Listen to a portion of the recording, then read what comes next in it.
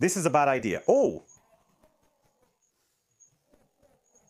Morning, viewers. That was a terrible idea. In today's long-awaited episode, especially by me, I don't know if by you too, we're going to talk about giant bugs. Yes, exactly.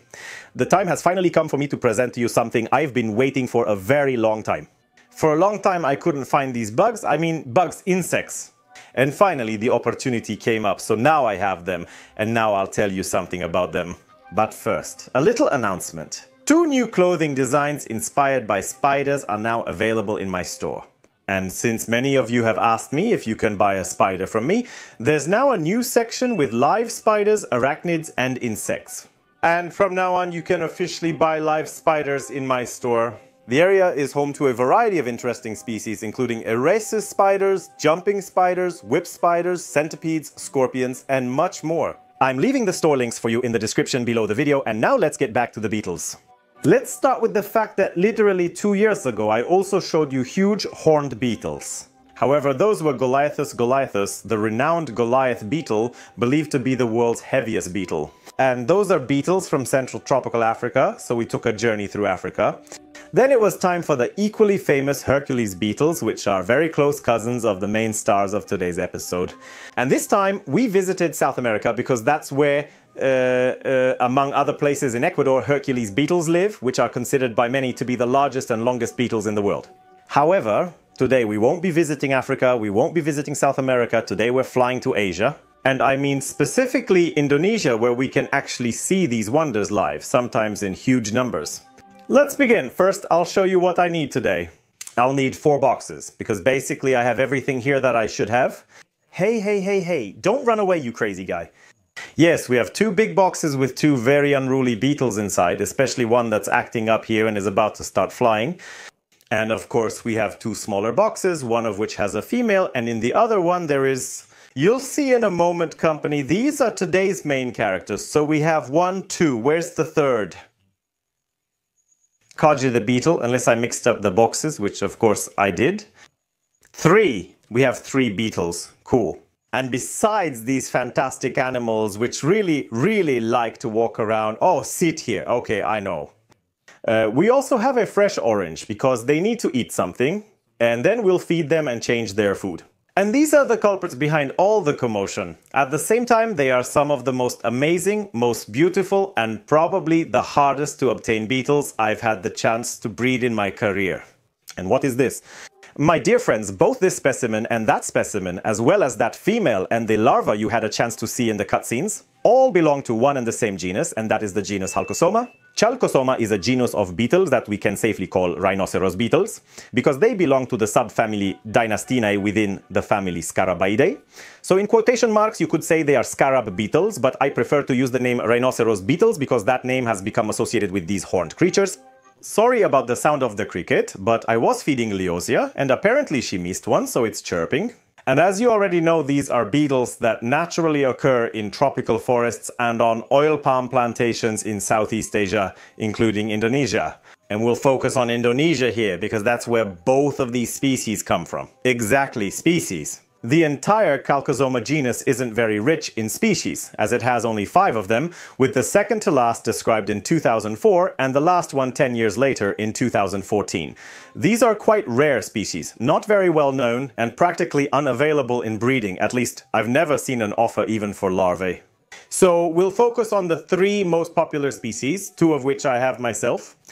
And these are Halkosoma molenkampi, which interestingly is a species found only on Borneo, and Halkosoma atlas, which is probably the most popular species of the entire genus. This species can be found in Indonesia, for example. There is a 3rd largest species of the genus, which I unfortunately don't have alive, only as specimens, and which used to be called Halkosoma caucasus, but now that's an obsolete synonym, and its current name is Halkosoma hieron. These beetles grow up to about 13 centimeters in length when it comes to males. And these are real giants in the world of rhinoceros beetles, much bigger than Halkosoma molenkampi and Atlas. However, when it comes to these 2 species, they're cool because they have a pretty big and significant difference in the arrangement of their horns, which makes them very easy to tell apart. As you can see, Halkosoma molenkampi has a sort of narrowing between the pronotum and the widest part where the horns are, while Halkosoma atlas doesn't have that narrowing, and in general its horns are positioned a bit differently.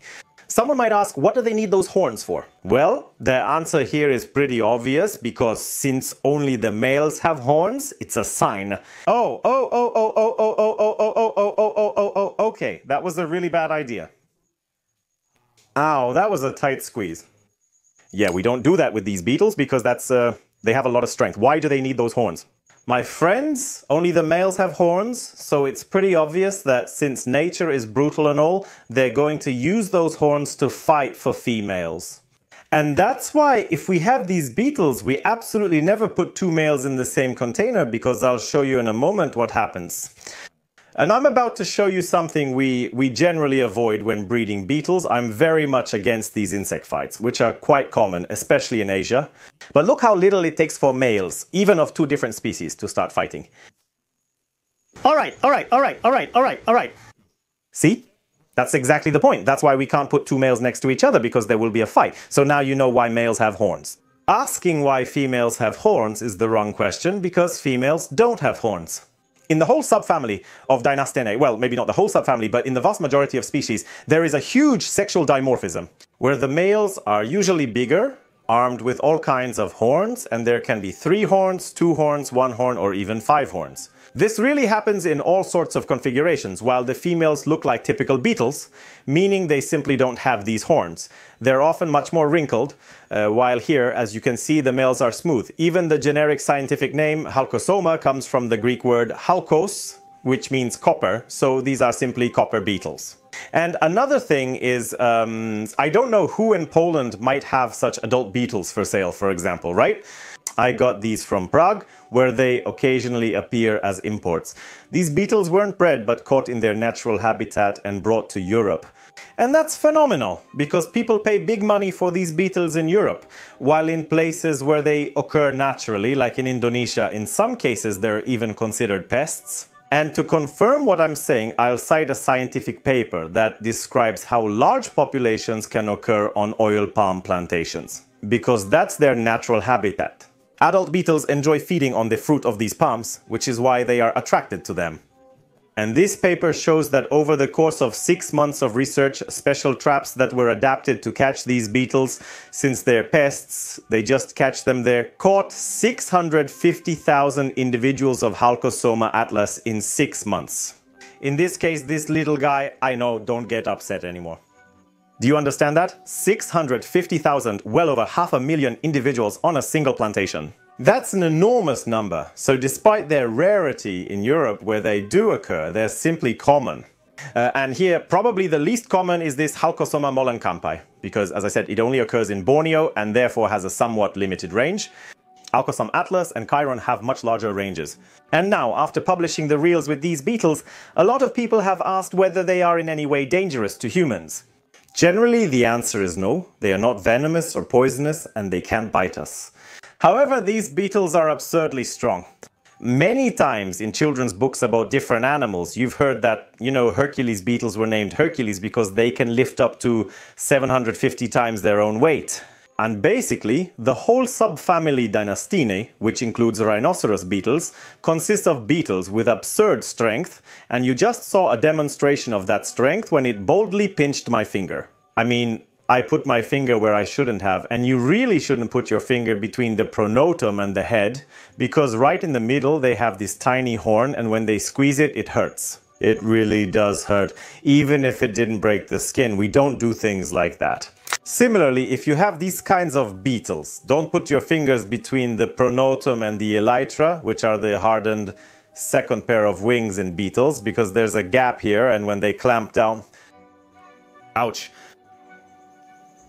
Ouch, exactly. That will be ouch, and it can work a bit like a nail clipper. These little animals are generally great, but you have to be careful with them because they can accidentally clip your nails. Especially if you stick your finger where you shouldn't, for example here.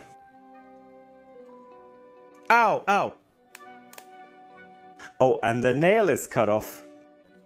Because since they have such sharp plates here, they can really cut off a nail with just a move like this. Other than that, they're generally harmless. The main thing is not to stick your finger in here, so basically don't do what I'm doing right now.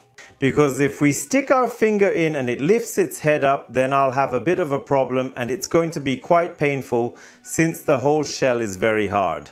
They have so much chitin and so many hardeners packed in here that they're practically indestructible and extremely well armored. And this chitinization also means that during fights, when two males are battling, these fights usually don't end with the death of either male, maybe just some minor injuries, but more often with one being knocked off a branch or dropped from a height. And now regarding these fights, I have an interesting fact to share. My dear friends, this specimen and this one too are, I'd say, fairly small males. In certain species, they can grow much larger, and Halkosoma mollencampi can easily reach this size, so there are simply individuals that are bigger than this one. And the law of nature works in such a way that the bigger male usually wins.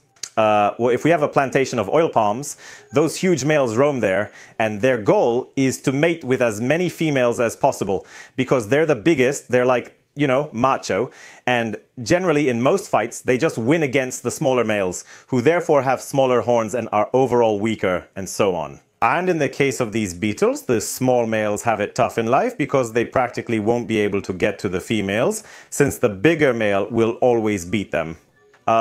So the small males of these species have figured out a certain tactic, specifically the so-called stealth tactic, which means that while the bigger males are busy fighting, the small males just sneak up to the females and, you know, do what they do with them. And what's really amazing is that in these species, the size of the male doesn't actually affect the size of his genitals. Do you get that? There can be a tiny male and he's just as capable of functioning and can mate with the female just like the bigger males. So that's pretty interesting among these beetles, and as you can see, he likes to walk around. The next question that may arise is whether these beetles can fly. Just like the Goliaths, they can indeed take off and fly in the same manner. Just like probably all beetles from this subfamily, they can fly. This one probably won't show us any acrobatics today, but sometimes in the evening they do fly around a bit, and yes, they're definitely capable of flight.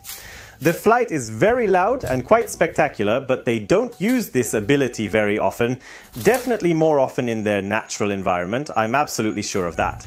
Oh, and one more thing about being dangerous. So, they're absolutely not dangerous, they won't bite us. However, if we have such large beetles around, we need to keep in mind that they have very long and very strong claws at the ends of each of their 6 legs, and if we try to detach such a beetle, it can turn out to be a bit painful.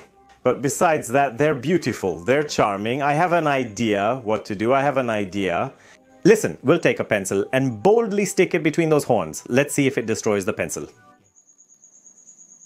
Oh, okay, so it didn't destroy it, but there's a solid dent, so I could probably do the same with my finger. So, once again, these beetles are really strong, so you just have to be careful with those horns so you don't end up with a punctured finger. And finally, I'll show you how to feed these beetles. Because it's very simple. While the larvae eat decayed wood, adult beetles eat fruit, and you can feed them bananas, oranges, other fruits, or special jellies that are available in terrarium stores. Alright, my friends, let's try to do this with one hand. Maybe it'll work. Now, as for this, we're not going there because you'll fall, and then what? It'll be a mess.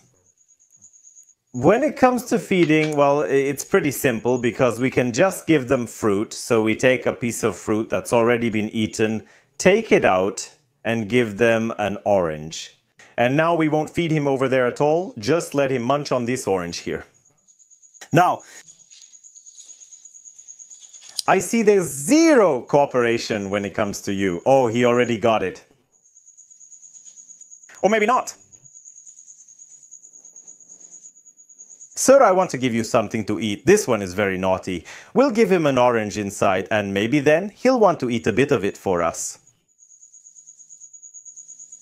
Oh, it looks like the second one liked it because he latched on and doesn't want to let go. Well, so taking care of them is basically very simple. Quite a high temperature, lots of humidity, and you can keep such beetles without any problem. Ow, ow, you really messed up my shirt, man. Jesus, now I'll have to wash it.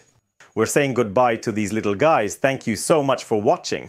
If you're interested in the world of beetles, I'll try to get some other types and species of rhinoceros beetles and show them all to you here. See you in the next video. Bye!